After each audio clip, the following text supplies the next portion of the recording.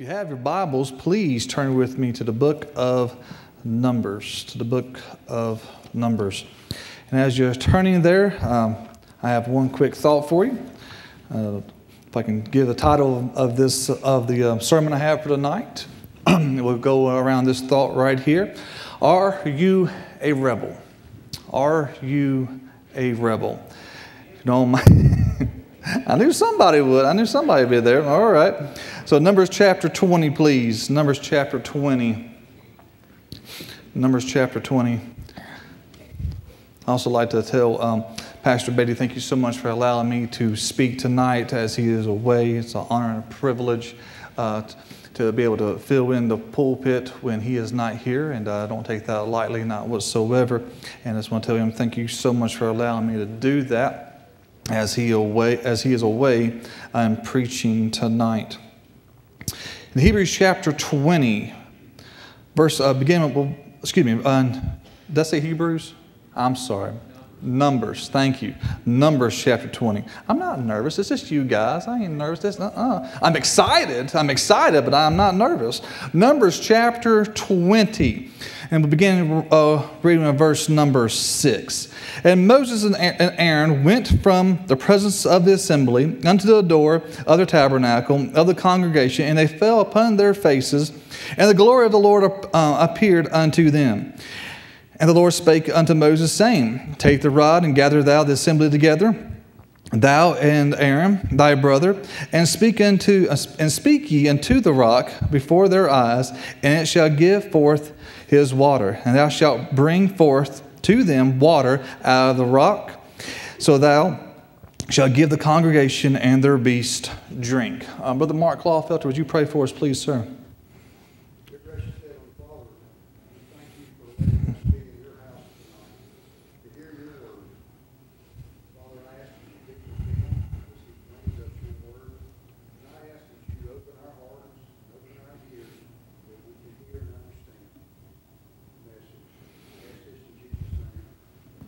Amen. You may be seated. I'm going to keep on reading in verse number 9 if you'd like to follow along. And Moses took the rod from before the Lord as he commanded him.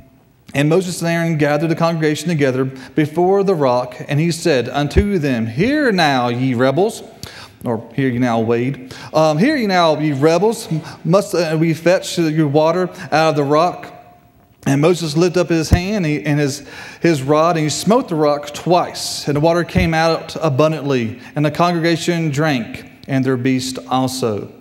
And the Lord spake unto Moses and Aaron, Because ye believed me not, to sanctify me in the eyes of the children of Israel, therefore ye shall not bring this congregation into the land which I have given them.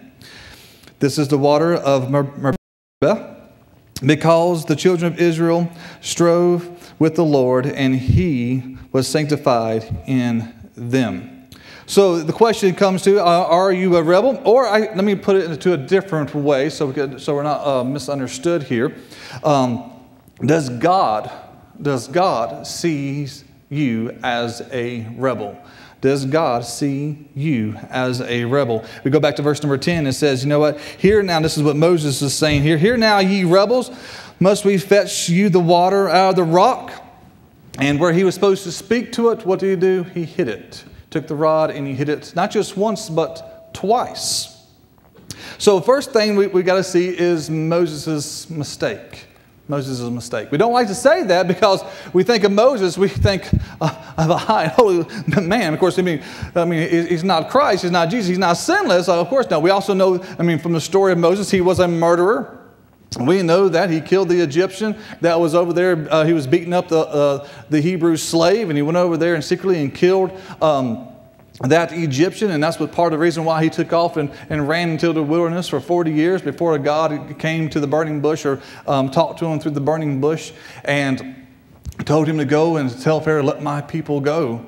So, and of course we know the story of Moses, and there's one that have great faith in the great story how God could just use, yes, God can use a murderer, God can use a sinner, and praise the Lord that God can use a sinner. So I'm not trying to belittle him whatsoever, but he did make a mistake. We look at his mistake, and let's go back, let's read a little bit more, though, all right? Because we see what really happened, what got him there, what got him to that point of sin, what got him to that point of a mistake. And we go back to Numbers chapter 20, verse number 1. Then came the children of Israel, even the whole congregation, into the desert of Zin in the first month, and the people abode in Kadesh, and Miriam died there, and was buried there. And there was no water for the congregation, and they gathered themselves together against Moses and against Aaron. And the people chode with Moses and spake, saying, Would God that we had died when our brethren died before the Lord.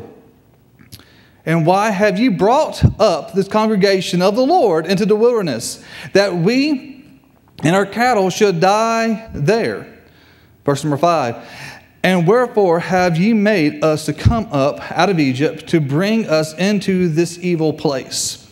It is no place of seed or of figs or of vines or of pomegranates, neither is there any water to drink. And of course, this is where we picked up from before, where Moses and Aaron went to the Lord, fell on their faces, and the Lord spoke to them and told them what to do.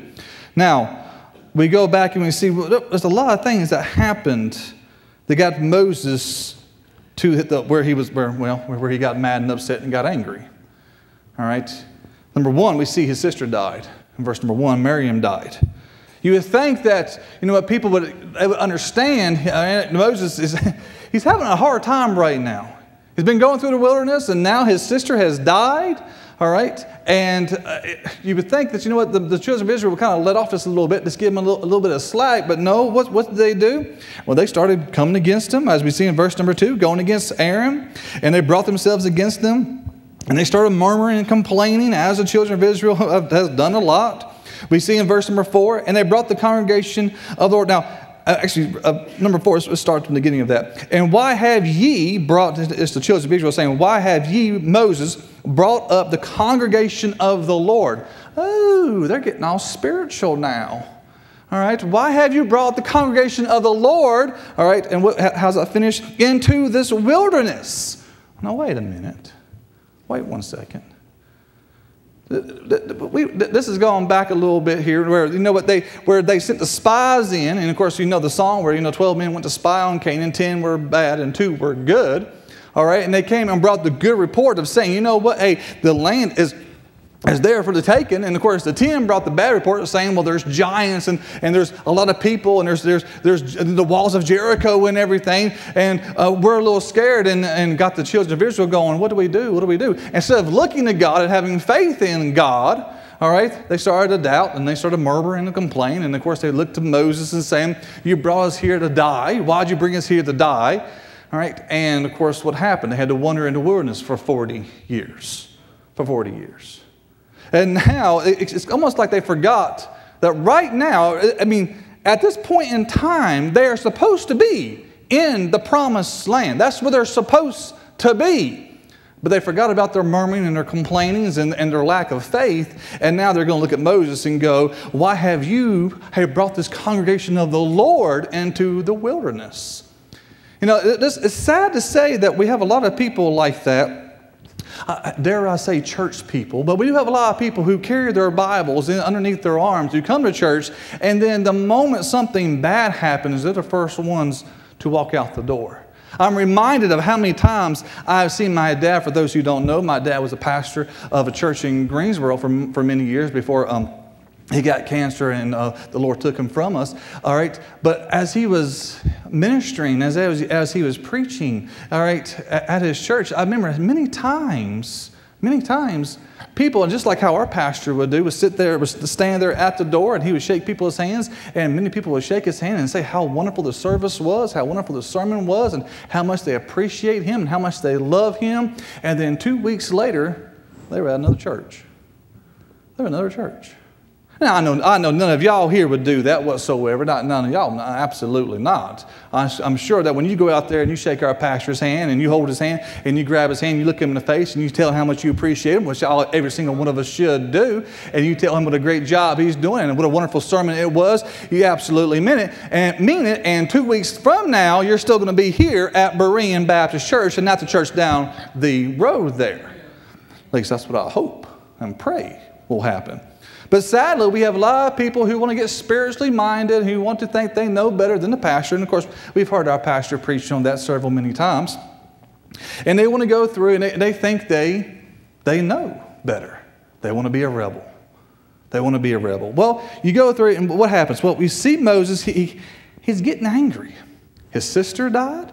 Now the people are coming over there and complaining and saying, why'd you bring us here? Of course, Moses is over going, we wasn't supposed to be here. We're supposed to be in the promised land. What else are we seeing? He's saying, bring us here into this evil place. And we see his verse number 5. And Moses gets upset. He gets angry. Verse number 10. So, Hear now, ye rebels, must we fetch you water out of the rocks? Now, but I got ahead of myself. Excuse me. Now, and all these bad things start to happen. What does Moses do? I mean, all these bad things are starting to happen. All this negativity is starting to happen. And what does Moses do? Well, we see that Moses and Aaron, first of all, they went away from the presence of the assembly. In other words, they went away from negativity. And I got to say, that's a good move. All right? They got themselves away from the negative people.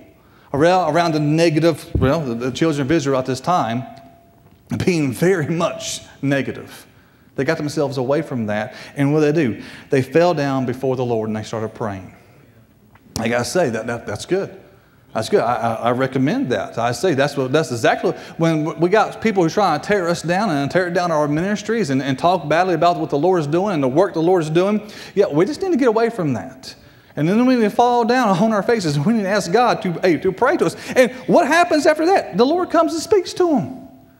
The Lord comes and speaks to them and tells them, hey, you need water. Okay, I will provide. And praise the Lord. He answers. He hears and answers the prayer. He goes, here's the water. Now, somewhere in between that presence with the Lord, praying down, all right, whether it was in the church or the tabernacle at that time, and going to the rock, something happened. So I guess somebody else came across his way. Somebody else came and smiled and shook his hand and said, this has been the best 40 years ever of my life. I praise the Lord for it and how great everything's going. And no. Something's quite not right. Something happened in between that time where Moses and Aaron was praying, was falling down, was asking for the Lord's help, where God came and spoke to him and told him what to do and where to go. And there was something, boom, right there. Something. Now, of course, the Bible doesn't tell us what happened, but clearly something happened. Moses, he lost it. He lost it there. Now, I don't know about you, but I kind of agree with Moses. If I may. I mean, he's gone through all that negativity. He's gone through all the death of his sister, and going through where he's known that he was supposed to be in the promised land, but they decided to have the lack of faith and not be in the promised land, and now they're in the wilderness, and now they're complaining about not having water, and Moses loses it. Now, I don't know about you. If I may be so bold to say, I kind of agree with them. Now, I know you may say the exact same thing right there. That I mean, where he had the right to do that. That's what we want to say. He had the right to do that. However, this is the thing we got to remember. What did God think about it, though? What did God see about it? I mean, he got away from the negativity. He went over there. He went down to pray. He did the right thing. And again, then something happened. And we see that Moses, he chose to rebel. When he was over there, when he was saying, hey, ye rebels, all right. Well, the Lord looked at that and said, you're the rebel. You're the rebel. And he went over there and he hit the rock. And he said, and then of course in verse number 12, I think verse number 12 is one of those things. It's just, it really gets you. It really gets you. Because you see the Lord getting on to Moses. And I'm one of those literal persons. I like to put myself in the Bible and say, if I was Moses at this time, or if this is, some point in my life where this is the Lord speaking to me. And the Lord speaking to Moses and Aaron, because ye believed me not. Because you believed me not. To sanctify me in the eyes of the children of Israel. Therefore, ye shall not bring the congregation into the land which I have given them. Now, I have in my Bible underlined, ye shall not bring this congregation into the land which I have given them. And again, this is, if I may be so bold to give you a little bit of my thoughts here and a little bit of my sense of humor, I kind of take that as a, right. Oh, Lord, I've been doing this for 40 years, and now you're going to say I can't go into the promised land? Yeah, because I'm about to lose it in every single one of them, and you're going to just take them away from me and give somebody else the responsibility, and I'm not going to have to worry about it. And I see what you're doing, Lord. Absolutely. And it's kind of one of those things, if I can sum it up in this type of story. There was one time, I don't know about y'all's house, but on Saturdays and sometimes during the week, we have to clean up the house. And me being the adult, all right, of course I know I'm supposed to be the father and the example and everything, but there's sometimes I don't want to clean the house. I've been working all day or been doing this or all week and everything, and here comes Saturday, a day off, and I don't want to clean the house. So me being me, I kind of start, messing around, horsing around with the boys, and I start getting them all active and getting them all, excited and everything, and nothing's getting clean except, things are getting broken and things are getting dirtier, and of course, my wife ain't liking that too much.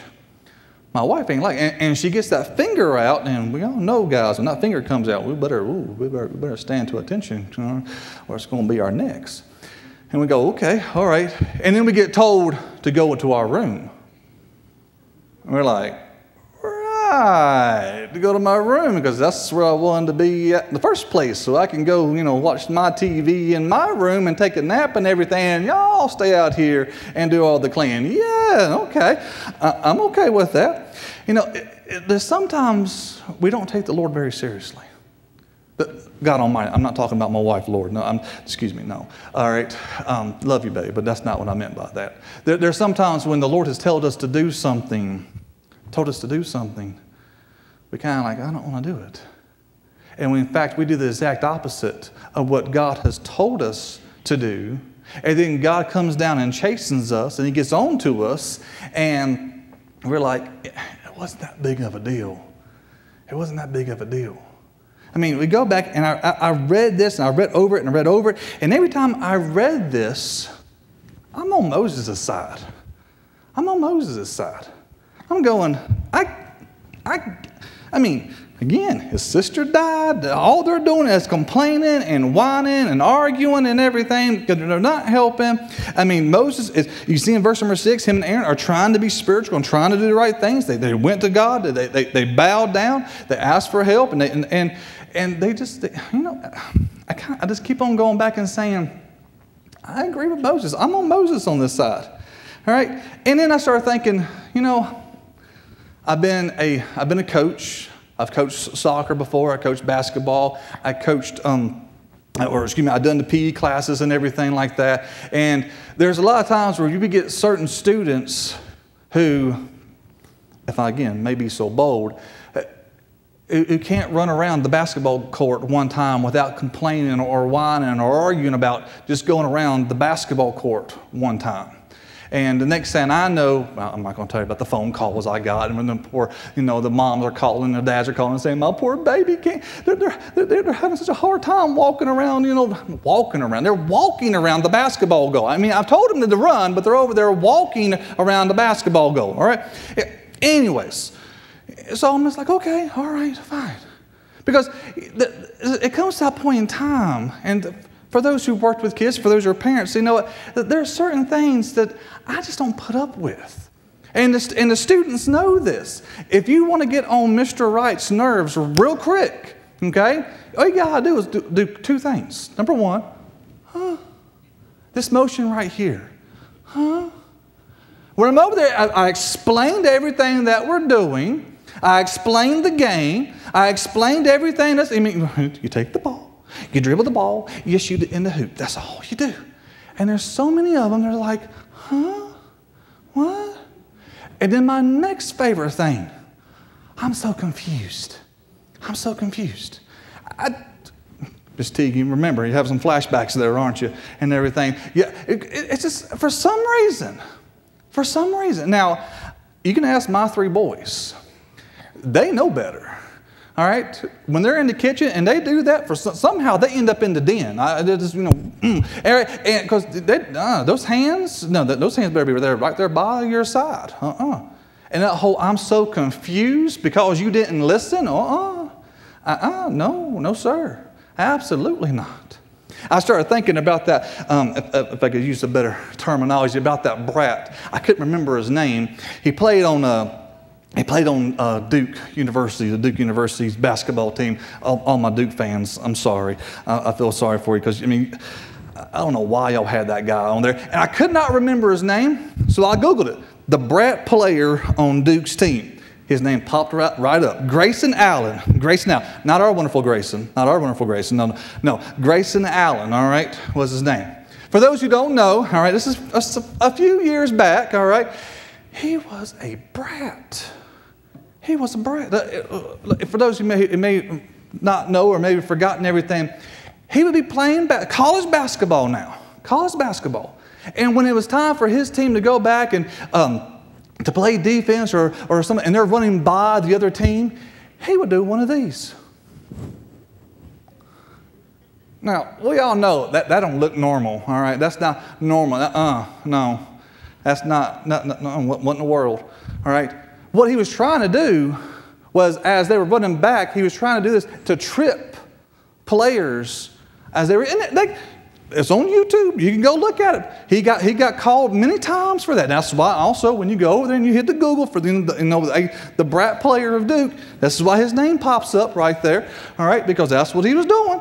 He was over there trying to trip the other players. And one day, could you believe it, the ref blew his whistle and gave him a technical. And you know what happened? All that. I'm so confused. As well as he started to really show himself, and he had his own little pity party right there, and of course, it was on videotape and everything. And it was sad. It was sad. You look at that and you go, that's not how we need to be. And I started thinking, is that how God sees us when we rebel? Is that how God sees us? When God tells us to do something, when God has said, this is what I want you to do, all right? And then we go and we do the exact opposite. No matter how we look at it, no matter how we try to give the excuse, and we love giving the excuses for it. We love giving the excuses for it. But when we start giving excuses, the Lord, He does not see anything but a rebel. He doesn't see anything but I'm so confused. And here's the thing. We got to do better than that. That's another thing. I started thinking, and again, I read back through the Scripture, and I'm still going, Lord, I'm still on Moses' side here. I don't get it. I don't get it. And then I go over there, and of course, this is I don't know. I'm going to be bold tonight. I'm going to be bold, okay? I flipped over one chapter. You know what happens in chapter 21? The snakes. The snakes. That's when the children of Israel start to whine and complain, and the Lord sends out the snakes, and then they're all getting bit and they're dying and everything. And the Lord tells Moses to go and to build the brass serpent and to hold it up. It's supposed to be a picture of Christ being crucified and everything. And did I do it? Maybe some of you are thinking the exact same thing. I went, Lord, you sent snakes when the children of Israel were whining and complaining. You allowed the snakes to go over there and to bite the children of Israel. All Moses did was went over and took his rod, and he just hit the rock twice. Now, I'm just saying, I'm reading your scripture, Lord. I'm reading your word.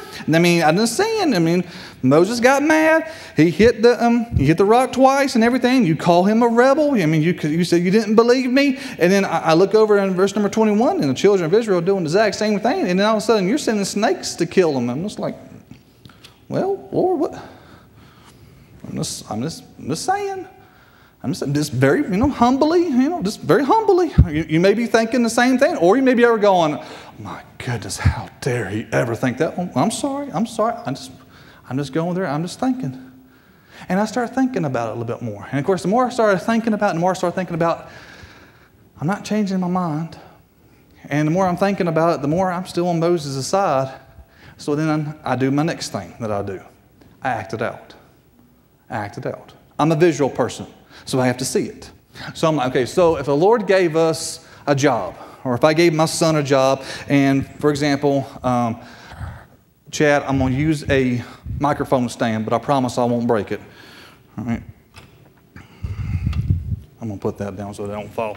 So, microphone stand right there. So God tells us,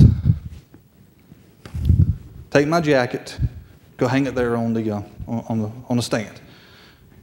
Of course, how many of you seen your kids do this before? What stand? What stand? This stand? That stand? What stand? This stand right here? This stand right here? This right here? Right. Have you ever seen your kids do that before? I guess it's just my three. Pray for me. Sometimes I just do them the slightest, simplest job, and they have no clue whatsoever. And of course, you have some of those students or some of those kids who, God says, take my jacket, put it over there. And they're like, do it right there. And all nice and neat and everything. And you're all good. And yeah. Mm-hmm. It's kind of like John the Beloved, isn't it? Oh, okay. Yeah, he did good. He did right. He did wonderful. Okay. All right. And then you have the third one, where God says, take my jacket, put it over there. He takes it.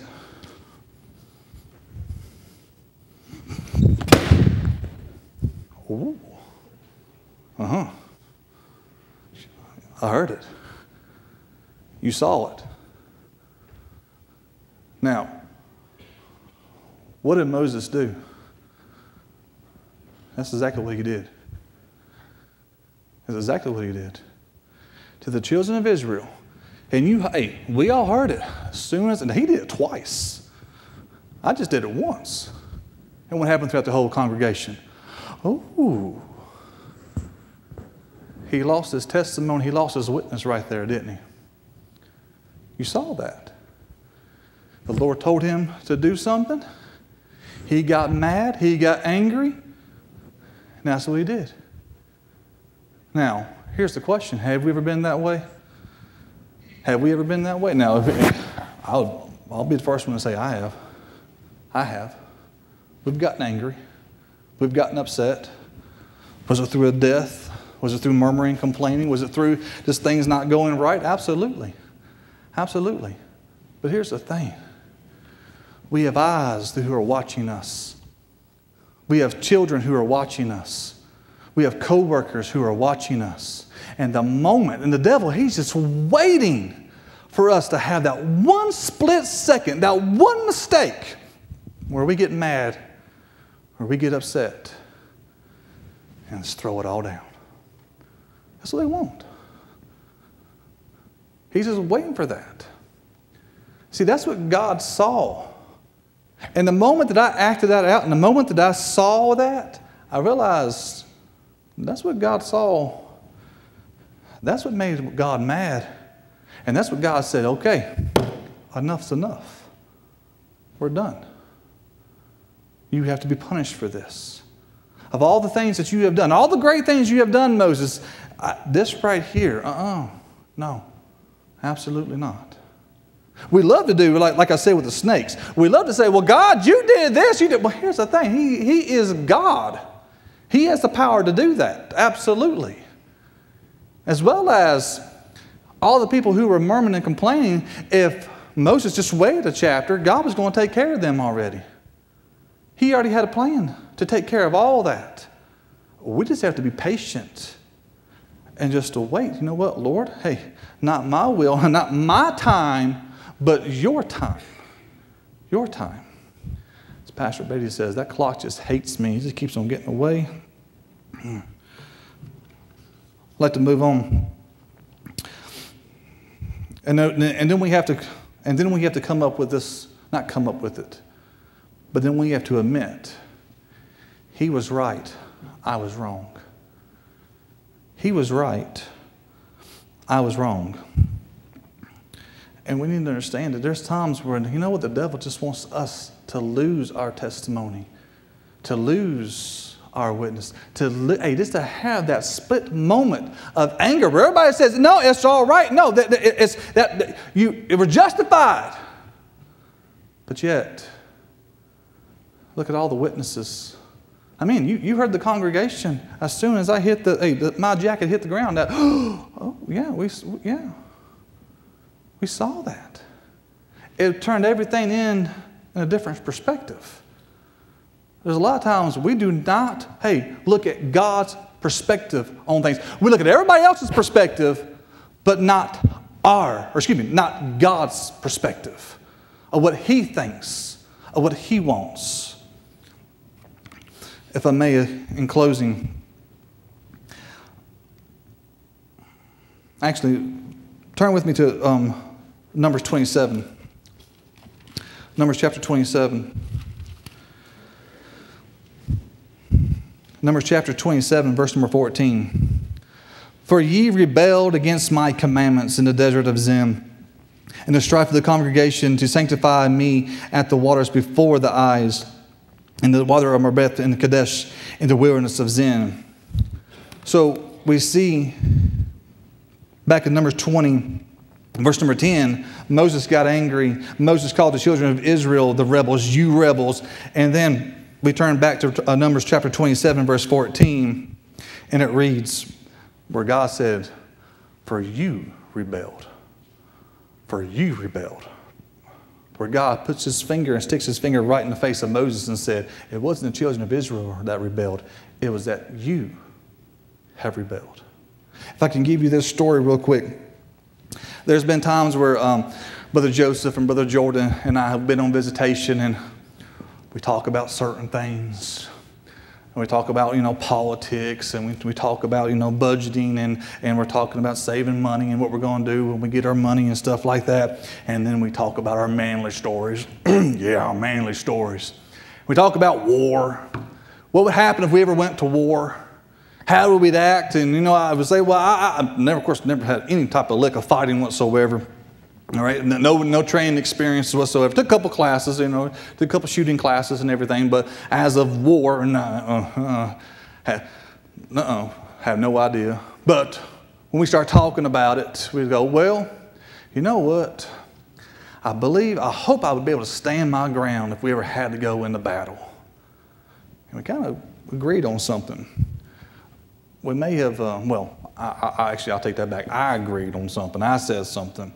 That, you know what, I don't know, but I think that maybe, again, don't get mad, don't get angry at me, don't be judgmental. I'm just trying to have a friendly conversation here. So if you're going to judge, you're going to be all judgmental towards me and everything. We have an altar and all that. But I said to him, I bet if I go into battle, if I go into war, there might be a few times I say not very nice words.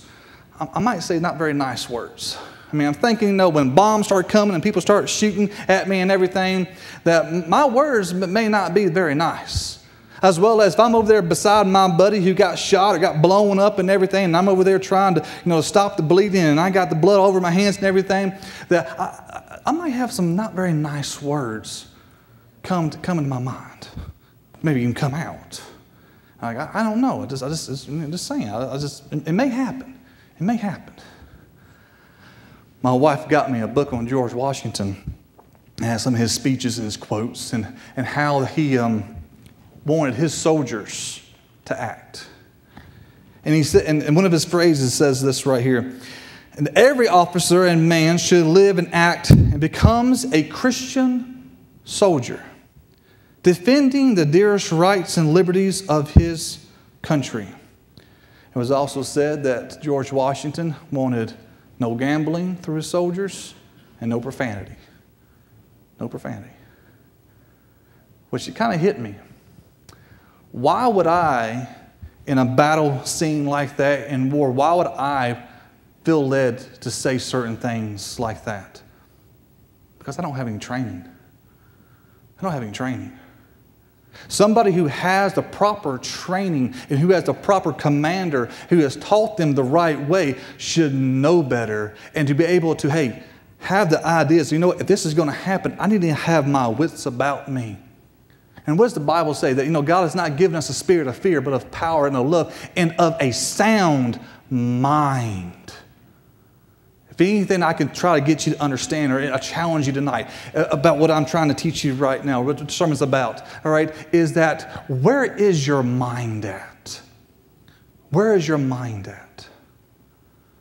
And for the lack of time, are you a rebel or are you obedient? What's the opposite of rebel? Obedient. We turn over there to Philippians chapter 2, verse 8. And being found in fashion as a man, he humbled himself and became obedient unto the death, even the death of the cross. There's times where, I don't know about you, but as I'm doing my devotions, just coming to the top title. I don't know if your Bible has that. My Bible has that, where I have the title I have Philippians chapter 2, and right above that there's a title, and it says, The Attitude of Christ. I didn't have to read anything else after I saw that. It was like a dart just went right there to my heart going, yep. Why is it that I rebel? Why is it that sometimes I can't control my tongue? Why is it that sometimes I can't control my thoughts? Why is it that sometimes I can't control my actions? Because I do not have the attitude of Christ. I don't have the attitude of Christ. I don't have that I have the rebellious spirit, not the obedient spirit. I don't have, as it says in verse number 8, and being found in fashion as a man, he humbled himself. Humble. No, I want to be all prideful. I want to be all about me. That's not how my Christ was. That's not how Christ was. He humbled himself and became obedient. Became obedient. So in other words, when God told him to do something, he obeyed. He didn't rebel. He obeyed. And lastly, going back to Ephesians chapter 6. Finally, my brethren, be strong in the Lord, in the power of his might. Put on the whole armor of God, that ye may be able to stand against the wiles of the devil. For we wrestle not against flesh and blood, but against principalities, against powers, against the rulers of darkness and of the world, against spiritual wickedness in high places. Wherefore take unto you the whole armor of God, that you may be able to withstand the evil day, and having done all, to stand. Stand therefore, having your loins girt about with the truth, and having your breastplate of righteousness. Putting on that whole armor of God. I don't know about you, but November's coming, and November's coming quick, and I'm a little worried about what's going to happen to our country. And it may be so be it that we may have to stand as obedient Christians, as Christian soldiers. Now, here's the thing: the world is going to be saying they're going to translate that, and they're going to interpret that in a totally different way. What am I saying? That we are obedient to God's word. When everybody else is, not going to church, when everybody else is, not reading their Bible, when they turn against God, and in 2 weeks later they're down the road somewhere else, we find ourselves faithful and obedient to God's word. Because, and I hate to say it, but we may have some persecution coming soon here in our country. Some persecution that we've only heard about from other countries and other stories that may happen right now. So guess what's going to happen? We may get a little angry. We may get a little upset. We may want to do something that, you know what, we may not need to do. We may want to say something that we don't need to be saying. But we need to have on the whole armor of God. We need to make sure that we're looking to God. His will be done. Because here's the thing, where I go and say, I can take care of it. As we see, back in the book of Numbers, he already had a chapter ready to take care of everything. We just had to wait. We just had to be obedient. We just had to follow God and to listen to Him. With every head bowed and every eye shut, please. And Miss Deborah, will you be coming to the piano? And Brother Clayton, getting our invitation song. There are times in life that we are going to fail. There's times in life that we're going to fail. Should that be something that we look at us and we get all whiny and we complain? No, because it just proves the Bible to be true. For all have sinned and come short of the glory of God. When we fail, it just proves the Bible right. With every head bowed and every eye shut, everybody stand, please, as we have our invitation time. There may be a rebellious heart. There may be someone who, you know what, you're angry. You're upset. You're about to make a mistake, just like Moses did. I'm going to ask you, have you got away from negativity? Did you get yourself away from negativity? Have you found yourself, on your knees, face down, praying and begging God for His will? And when He gives you His will, and what He tells you, when He says, this is what I want you to do, we don't second guess it. We don't rebel against it. We do it. I pray we have the hearts and minds and the attitude of Christ.